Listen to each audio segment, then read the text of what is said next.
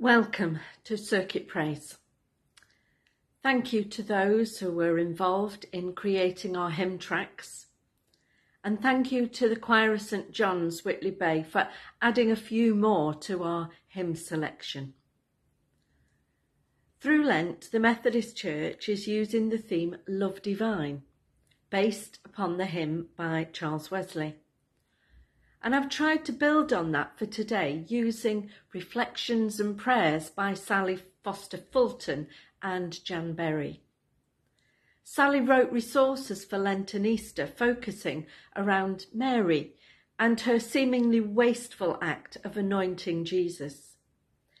And this has reminded me of the time I had a miniature bottle of my favourite perfume that I kept in my handbag for a just in case. Except that one day I could smell something, only to find that the lid had come off and the perfume had been seeping out and the bottle was empty. For ages after that, each time I picked up the bag to put on my shoulder, I could smell what I felt that I'd lost. And yet in some ways, it was still there. So let us join together and sing.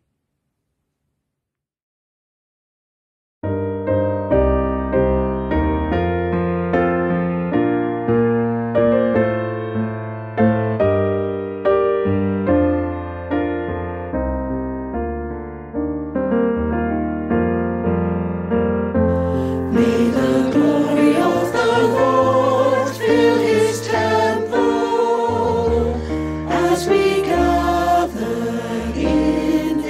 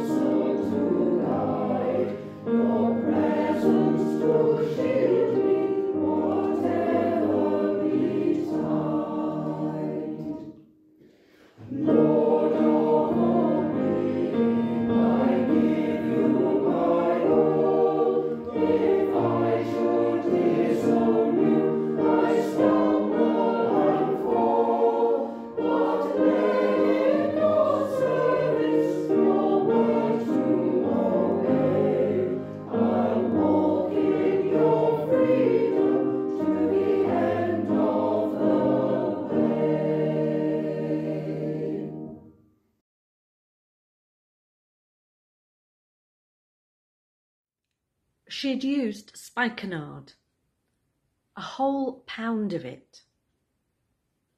It wouldn't have just filled the room or even the house. The scent would have clung to all of those present.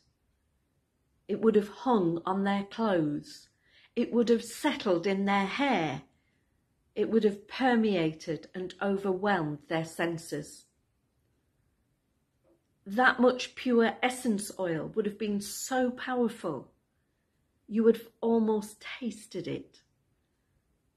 And it wouldn't have dissipated quickly or easily. It would have remained.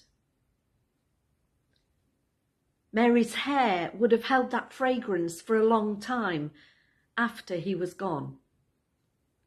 The memory would stay with her, more alive because of her sense of smell would have brought it flooding back.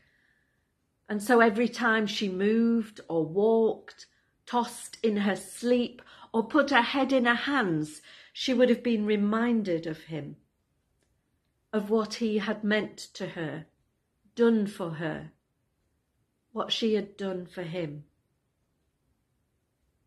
Some had told her that her extravagant act had been wasteful, but she didn't agree. I mean, really, how can you waste love? I wonder how long the scent would have stayed with him. When they waved their palm branches in the air, did the fragrance waft through the crowds? Did it stir some deep-seated emotion in them? Would they have understood its significance? Would he have felt a bit more determined because of this lingering anointment? Before the disruption started in earnest, when his soul was troubled, did it ease him? I'm certain that it hung in the air in the upper room as the feet were washed and the supper eaten. And when the trouble came so rapidly and his friends fell away and there was betrayal and denial, I wonder if he was comforted, upheld, affirmed by the fragrance that still surrounded, embraced him. When he was marched and dragged all over Jerusalem, I wonder if the oil soothed his feet. When they drove the nails in, did the sedative effects calm him? The scent reassure him? And at what everyone else thought was the end, I wonder if he looked down and saw her face, remembered her gesture when the breeze sent the aroma to him. She'd used spikenard, a whole pound of it. It wouldn't have just filled the room or even the house on the night he was anointed. The scent would have clung to all those present. It would have hung on their clothes. It would have settled in their hair. It would have permeated and overwhelmed their senses. That much pure essential oil would have been so powerful. You would have almost tasted it. And it wouldn't have dissipated quickly or easily, but would have remained. Some had told her that her extravagant act had been wasteful, but she didn't agree. Neither did he. I mean, really, how can you waste love?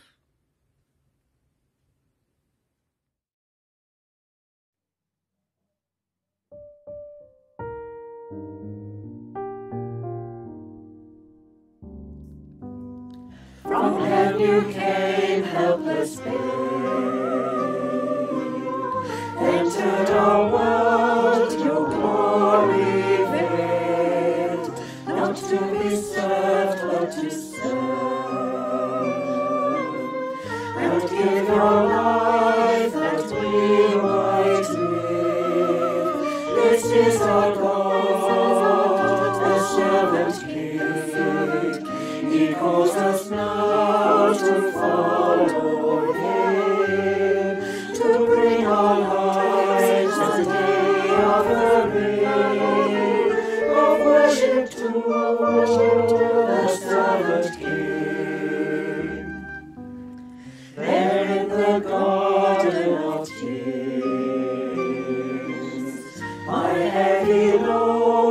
He chose to bear. His heart with sorrow was torn. Yet not my will, but yours, he said. This is our God, the servant King. He calls us now to follow him, to bring our lives as a daily offering of worship to the servant King. Cups in his hands and his feet, the scars that speak of sacrifice, hands that flung stars into space, to cruel nails surrendered. This is our God, the servant King. He calls us now to follow him, to bring our lives as a daily offering of worship to the servant King. So let us learn how to serve, and in our lives enthrone him, each other's needs to preserve. For it is Christ we're serving. This is our God, the servant King. He calls us now to follow him, to bring our lives as a daily offering of worship to the servant King.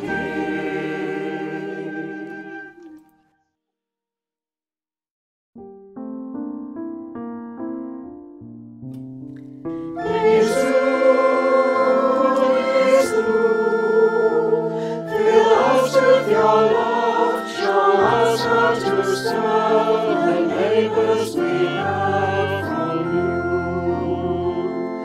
Kneels at the feet of his friends, silently washes their feet.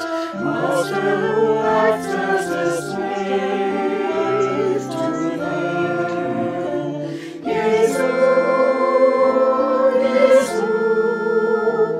Fill us with your love, show us how to serve the neighbors we have from you.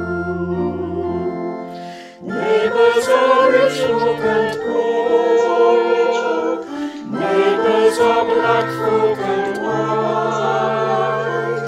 Neighbors are near, high, and far away.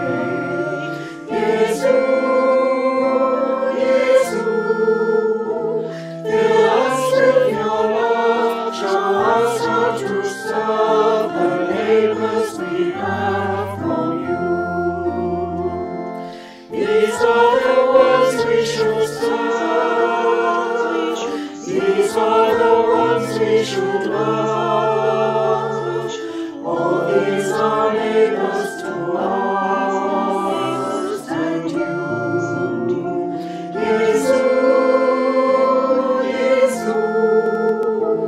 Fill us with your love, show us how to serve the neighbors we have from you. Kneel at the feet of our friends,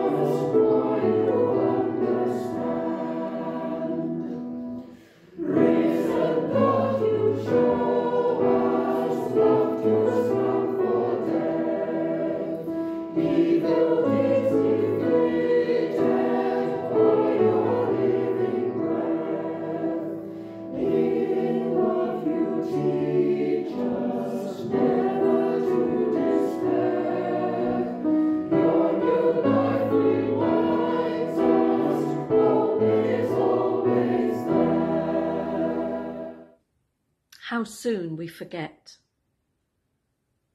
Why do some of the most beautiful, the most powerful and vital happenings slip from our memories like the mist, while we cling to hurts and imagined pains like grim death?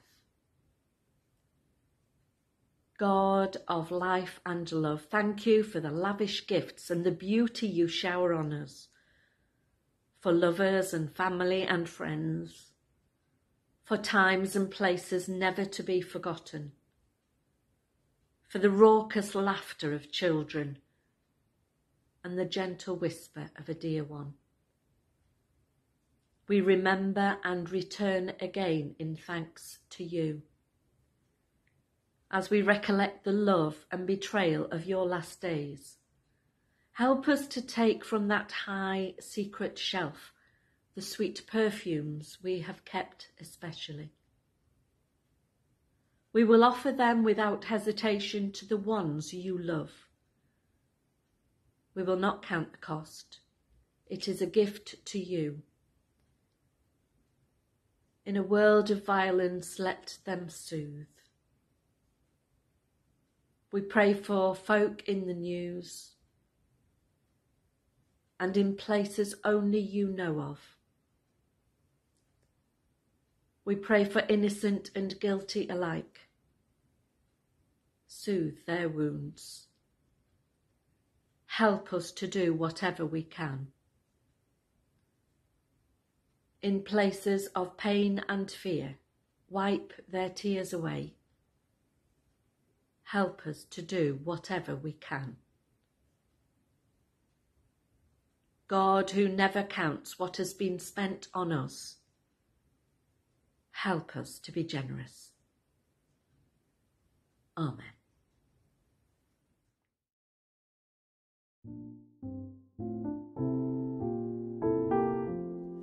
Called by Christ to be disciples every day in every place.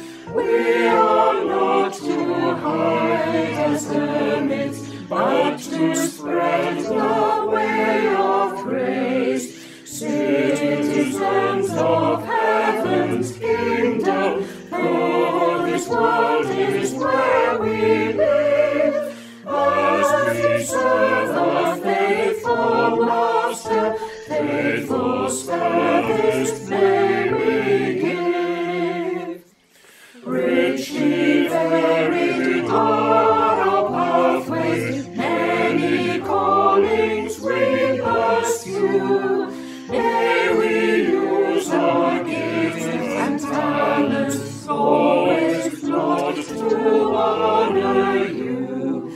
So in government or commerce, college, hospice, farm or home, whether volunteers or earning, may we see your kingdom come. Our decisions may confront us, urging us to compromise. Still obedience is the watchword. Make us strong and make us wise. Secular is turned to sacred. Make us precious offering. As our daily lives are fashioned in submission to our King.